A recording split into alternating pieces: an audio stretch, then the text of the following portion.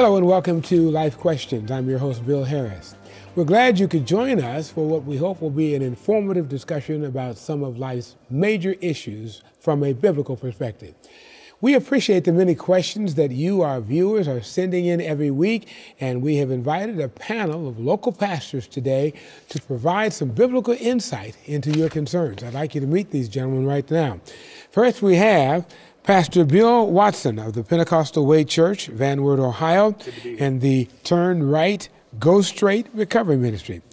Next, we have Pastor Russ Thomas of the Gathering Place and New Creation Lutheran in Elida, Ohio. Followed by Pastor Dave Burkhart of Westminster United Methodist Church in Westminster, Ohio. And rounding off our panel, Pastor Paul Hamrick of the Hope Chapel, Van Wert, Ohio, and the New Hope Recovery Ministry. And I should say that all these ministries are involved in drug recovery programs in our community. We talked about this extensively last week, and we're picking up where we left off, gentlemen. One of the things I keep hearing is that there is not enough concentrated discipleship going on with recovering addicts to help to keep them, to help them to transition from that world into the world of Christ and stay in the church.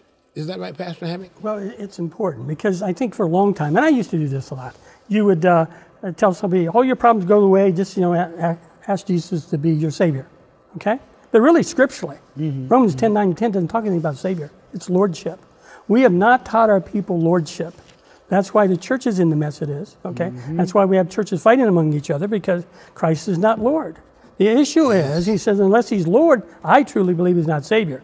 I think we've given people a false security. Well, I go to church, I'm a good person, I'm okay with this here. Oh, I'm not drinking, I'm not doing drugs right now, so I'm okay. But Christ needs to be Lord. And you have to model that, and you have to share with that. That means casting all your cares upon him, realizing that he is the only one who's going to get us out of this problem. We need to get them, one, born again. We need to get them filled with the Holy Spirit. We need the power of God flowing in them, because the devil has already got them marked for death. Yes, he has. And he's very upset when you bring them, because we feel our ministries at the gates of hell. We're grabbing them right before they get out.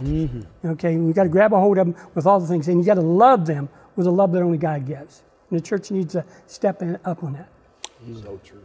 Yeah. So with Christ being the head of the body is guided by the Holy Spirit. The body is here to do the work. Jesus is not coming back to do the work. So we are to disciple that one-on-one situation. And a lot of these folks have never had a family modeled to understand what a family is. So we had a young man who was incarcerated twice since he's been coming to our church, and we continue to support him financially, and he saw that as family. He said, people who take care of me are my family. And then when he was released from incarceration, he came back into the body, and we just started from square one again, and that's what this is.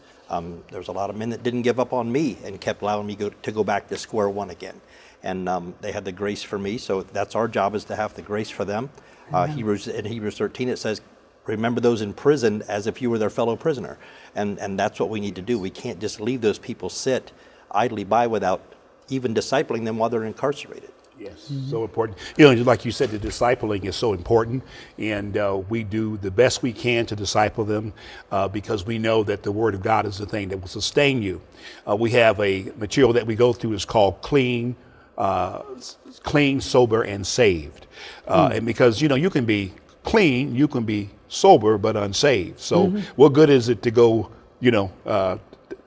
go through life just being clean and just being sober? Well, a person needs to be saved. If you're going to go to heaven, you got to be saved. You're not going to get in just being clean and sober. You got to be saved. So we're using some excellent material that we get from Darryl Strawberry's ministry. His wife, Tracy Strawberry, along with Darryl Strawberry, the famous baseball player, they have really contributed to our ministry and helped us with material and things to help people. And it's a great, great study. So we use that to help people, because I found out that one of the stigmas that they have is that they can't forgive themselves. They have a problem with forgiving themselves, and trying to convince them that, God has forgiven you.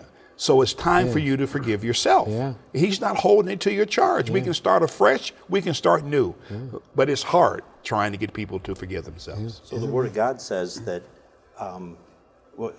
addiction is an unclean spirit. And the Word of God says when an unclean spirit comes out of a man, so when a man gets clean, it roams arid places, and then it comes back, and if that house is swept clean, which is empty, it brings 7 more worse than the first. So the goal here is through discipleship and the Holy Spirit and the spiritual gifts is to allow someone the opportunity that when they are set free and that unclean spirit does leave them, they must immediately fill themselves with the Holy Spirit, or they could be under a larger attack in the future. So it's demonic, and it's so the Bible comes to life as we work with these folks seriously. So true, Pastor Russ, is that that spirit is going to be filled, and we determine who's going to fill it. There you go. And that's so important. So hopefully we'll get it filled with God's Spirit. Amen. You see, because there's many spirits, but we want to be filled with God's Spirit, the Holy Spirit, and that's so important. We've heard a lot of talk about discipleship here, and I think the best way that discipleship happens is definitely one-on-one. And so we need to be able to meet with these people and help them to understand God in a new way, but to understand how God's people are supposed to work as well. In other words, one story that comes back to me, one of our greatest success stories, was a young lady who got out, and my wife and I invited her and her boyfriend to come over and share a meal with us, and they sat there almost dumbfounded, like, what do we do next? And I'm like, well, let's start passing food, and they go, we've never sat at a table like this before. My goodness. I mean, it's a complete mind change, a complete, just different way of life. Yeah. And very proud of her. She's married now, 3 kids, lives in Tennessee. Her and her husband both have good jobs. Wonderful. Fantastic. And part of that is because the folks in our church did rally behind them, help them out, financially and spiritually, and people just really loved on them. Yes. And that's a big part of it.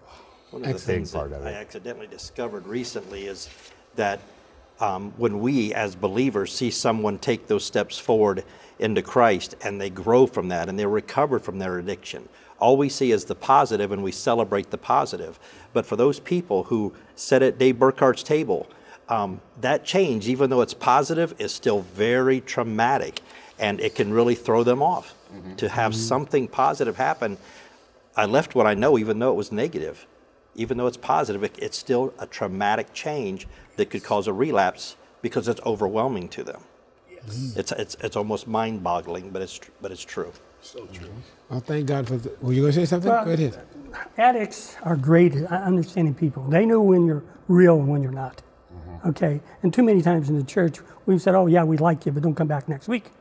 I mean, be honest with you, the way they act, treat them. Yeah. And they wonder why they see no place there. They know reality, and they're great at deception. They can tell when you're deceiving. So we need to check our hearts. We need to see, is my heart, do I love them as Christ loved them, or they're just a number I'm checking off?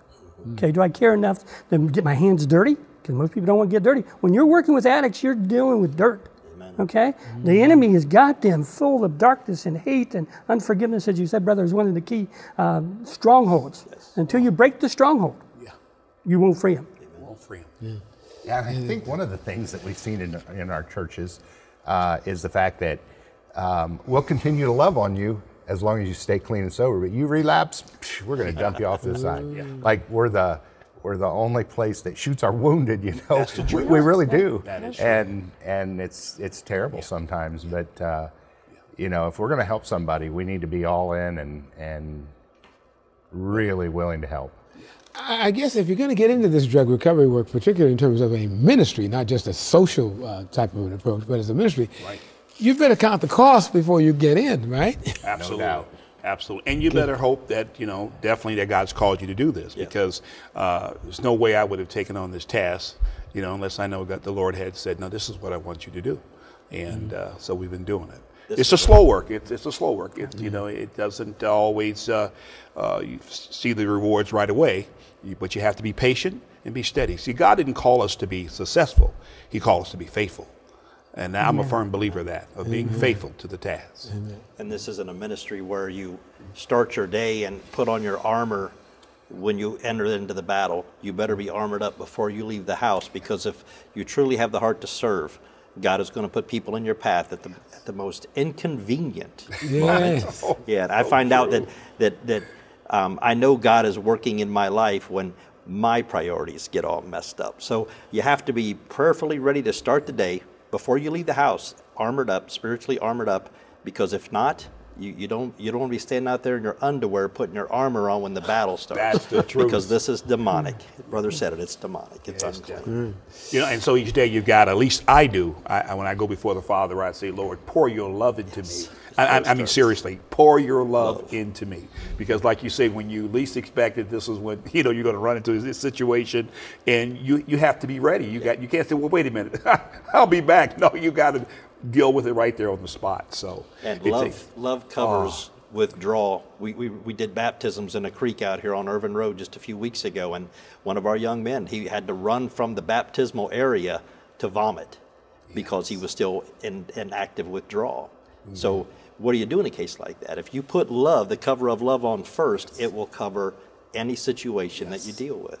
Goodness. That's what it says. Cover a multitude of sin. Amen, brother. Amen. Yeah. All right, listen, thank you for that conversation. And we're going to turn our attention to something else when we come back, but I just want to mention for those of you in our audience that we had a full-blown conversation about drug recovery on last week's program that we continued over into this segment today.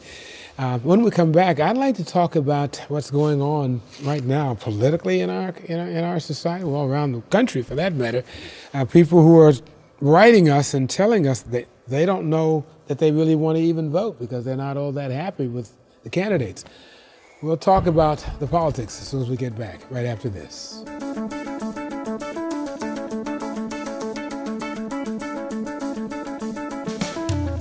Don't go away. There's still a lot more discussion to come on this episode of Life Questions. But first, do you have a question for a future show? Email it to lifequestions@wtlw.com or call us 419-339-4444. You can also suggest pastors you feel would be a good fit for our panel. Again, send your question ideas and pastor suggestions to lifequestions@wtlw.com. Now, back to the discussion.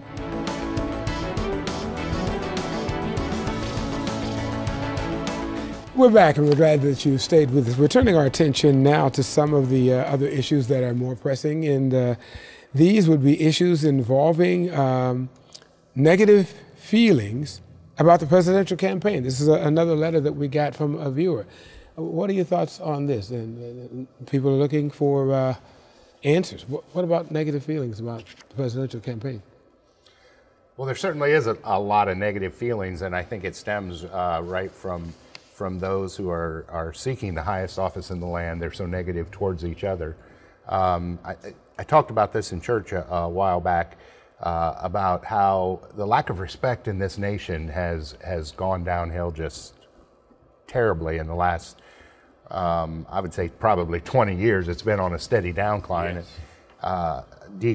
and you know, all the issues that we're seeing right now has to do with the lack of respect and the lack of I guess, the lack of respect for authority. And I don't think that the candidates are demonstrating the respect that people need to see modeled for them. Mm-hmm. So, well, it's a tough thing. It's so chaotic that, you know, a lot of Christians and Christ followers are looking at this, and it's fearful almost, because it feels like it's out of control. And this is where the love of Christ comes in and allows us to overlook all those things and be able to. I'm trying to come up with the word I want to say here, but the Bible says that there is no one in authority without God's ordination, basically. Mm-hmm. So the Bible also says, and this is just prophetically coming true, the end times as they approach, that the love of man will grow cold. So you almost can look at this chaos, if you have the right heart, look at it with joy as the scriptures are coming to life before our very eyes on our television screens and in our newspapers. You know, the prophetic word and Rapture Ministries. You know, you know these things. You see these signs and wonders that are happening, and this is just the Bible coming true right before our very eyes. I do think strongly, though, that that all that's going on right now has caused people to be more aware, and there's more of an urgency to be prepared for the end of times. People are really curious right now, and it's our opportunities as pastors to be able to share with them what the Bible says and how we can be ready when Christ returns. So, well, the Bible declares that that the love of many will wax cold in the last days, but yet we must understand is that we are a country of laws. Thank God for that, because and God is not an author of confusion, and we must respect authority. And like you said, Pastor, we've lost the respect for those in authority. In fact. The Bible tells us, in fact, in 1 Timothy chapter 2, and I do have it right here, and it's in 1 Timothy chapter 2, and looking at verse 1, it says, he says, I exhort, therefore, that first of all supplication, prayer, intercession, and giving of thanks to those who are in authority. In fact, the Bible says there in verse 2, it says, for kings and for all that are in authority, that we may lead a quiet and peaceable life in all godliness and honesty. So I think it's very important that we understand as Christians, we may agree or disagree.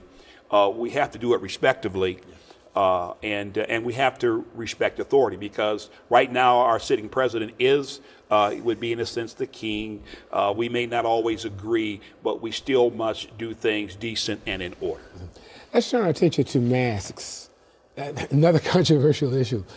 Some people feel that, well, you got to look at science, and science is telling us that this is the way we can protect ourselves. Others feel that, no, this is an imposition of my personal rights. If I don't want to wear a mask, I don't have to wear a mask. Well, one of the questions we got in from viewers is, do we have to wear this mask?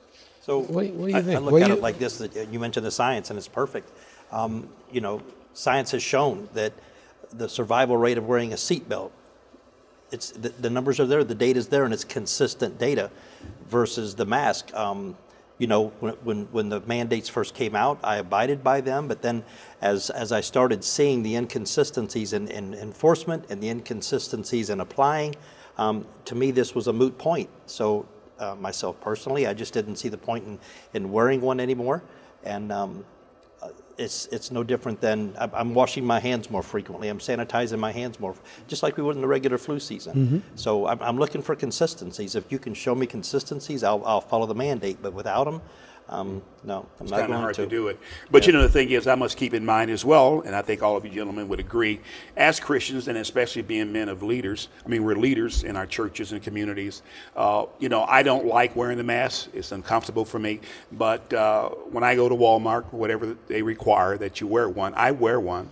The Bible tells us not to cause one to stumble.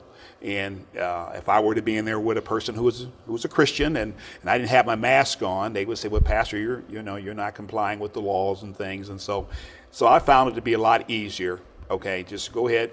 If the store required that we do that, if that be the case, then I'll put it on. Once I leave the store, I take off the mask. This way, no one's offended. That's just me personally. My personal opinion. Again, it's personal. I believe the mask is social engineering going on right now. And I don't think it's going to help. And define that, if you will. Well, that you've got one group that says you got to have it, those that don't, and we're just trying to think and do it. They told us first we should not wear a mask, and we're going to wear a mask. I have family that are in the medical field. Most of my family are, okay? Most people the mask you have aren't going to do anything, be honest. Correct. Unless you got an N95, just got some money invested into it, it's not going to do much. I truly believe washing your hands is probably a little bit more of a thing we need to do in spreading. My wife and I got the virus back in February. You did? Yes, on the way to Hawaii. And so I understand going through the virus and surviving the virus and all that there. But the issue comes back to it, taking respect, okay? And so we were praying about this. What should we do as Christians, okay? I agree. They watch us as leaders. Yeah. And so what our mission did, we decided to put Jesus as Lord. So we're going to take a proactive. If I got to wear a mask, I might as well. Everybody out there sees me, and they're saying in their mind, Jesus is Lord. Yes. We don't witness. This is I call this passive witnessing, but I think we need to come back and be proactive in that aspect. Not to disdain people who don't do it, okay? I mean, it's got to place, it's political, people want to fight over it, they've attacked each other, and I realize that. But we do honor those around us. But why not go on the offensive instead of always being on the defensive, okay? Mm-hmm. The word that every man and woman will say one day is Jesus is Lord. We might as well get them starting doing it now, okay? And I've watched them in Walmart without their mask on, with their lips saying, Jesus is Lord. They're reading it. Amen. So maybe nobody told them that day, but at least they've seen it. Now, and I think we need to do that more. With what Pastor here said, when I go to a store, if they're insisting on me wearing a mask, then I'll either wear the mask or I just won't go into their store. I'm going to respect what they're saying. You know what? They all pretty much have a condition that I should wear a shirt when I go in, and I will. They don't want to see that. So, I'm going to abide by what. This is a free country. Yeah, be careful. This is a family show. Yes. So, but I'm going to respect what their policies are when I go in there. And if I don't agree with what their policies are, then I just won't patronize their business. It's as simple as that. I'm not going to fight anyone or argue with anyone over that topic. I really didn't understand that. I've studied the book of Revelation several times and how Antichrist could take control of the world so much. So easy. And now we swing into this mask issue, and I'm seeing how people really will conform when mandates come down. Absolutely. And I'm not opposed to masks. I'll wear a mask when people ask me to. I've also been in situations where people go, Pastor, don't you have enough faith to remove that mask? And I'll say, yeah, I do. And I'll take it off, and it doesn't bother me either way. But Pastor, I found out that really it's been amazing to me that those who I thought was really solid Christians, I mean, they're just scared to death. And the Bible tells us that God has not given us a spirit of fear, but of power, love, and a sound mind. I say, well, why don't you exhibit a little bit of that faith you have? And I mean, it's just amazing. And I really thought they were more solid. And let me say this, I'm not judging by any means, but I'm just saying, is not God able to keep us? And the sad part of this is I haven't been doing this very long, 12 years I've been in a relationship with God, and the first time I came across the scripture where it says mother will be against daughter and father against son and parent against child, and it broke my heart to think, how is this ever going to happen? And we're seeing it. We're seeing it over simple societal issues that the enemy has got involved and changed our hearts to where we hate each other, and it's just so sad, but it's I see how he can do it now. Let me say, because you're so right, I was just talking to a family member, and they are so, hostile. When you start talking about politics, you can't even reason with them. And so we don't even talk about it, but it's sad. And they say they love the Lord. And we can't just have a decent discussion.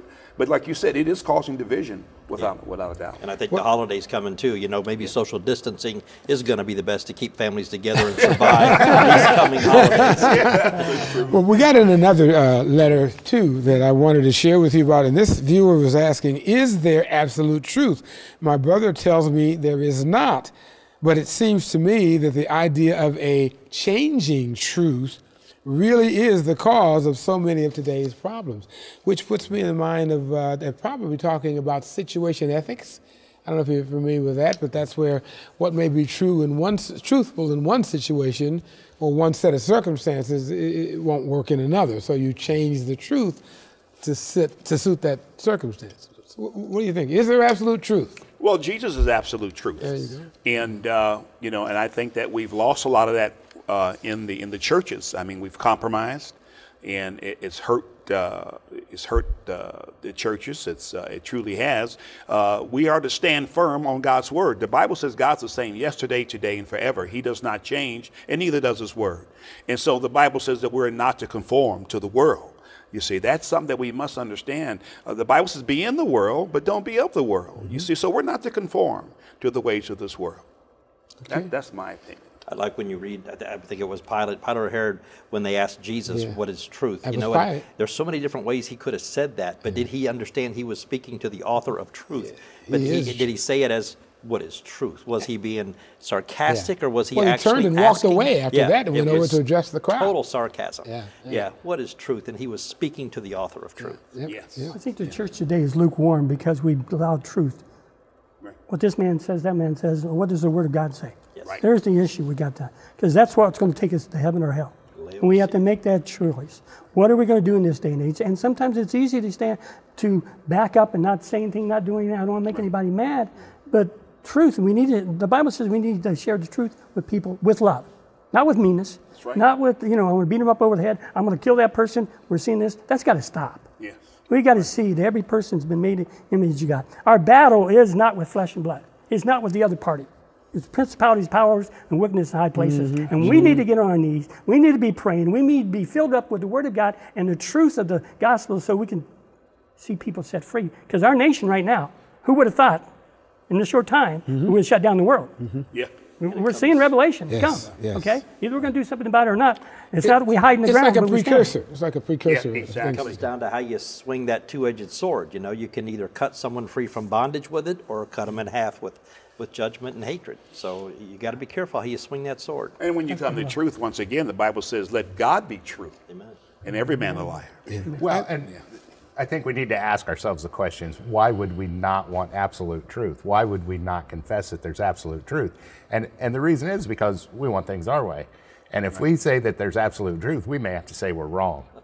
And That's good, Pastor. how often are we wrong? Here's one more question we have time for, gentlemen. We're just about out of time, but with the impact of COVID-19 on in-person gatherings, what is the future of the church? Some churches still have not have refrained from meeting in person. I'd really like to address this. Go right in. Because I think the future of the church is as bright as it's ever been. This has really caused us to take a look at how we do ministry, and that we can do ministry in other ways besides gathering right at our church. Now, we at Westminster, we've continued to gather. We did parking lot gatherings for a while, drive-in service. That was just another way to get that out there and to continue to be together. There's so many more churches that are using Facebook and YouTube and looking for other ways to do ministry. I think that the future of the church is brighter than it's ever been. I agree.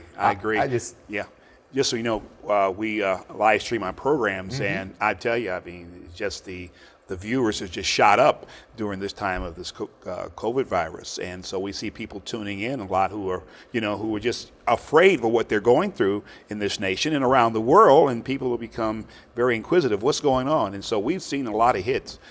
So people they're concerned. Yeah. They're very concerned. Fear can definitely work to our advantage and cause people to turn to the Lord. But those who some will say, this is much more convenient just to sit at home and watch from home, you know. But I think what you're missing, and what they're starting to realize they're missing, is that each person that walks into that church is a body part, and you sit and watch that body start to build and grow as the service begins to take place. You know, they miss the testimonies, they miss the little things that the body does before we tune in. You're so right. Can you do it in about 10 seconds? Yes, the church is more than a building. Okay, nothing wrong with that. But we got to be the church outside the four walls. Maybe it's a time, as they did back in biblical times when the disciples dispersed because they're being torn. God did a lot of things in Philippi, and then other things were happening because the church got outside the four walls. Let's be the church outside the four walls. Okay, that's all the time we have. Gentlemen, we thank you so much for all the fine comments and all the enlightenment. All right, very good. Well, that's our program for today. We'll be back again next week at this same time, so make sure you stay tuned. Until then, I'm Bill Harris. Have a wonderful day and stay safe.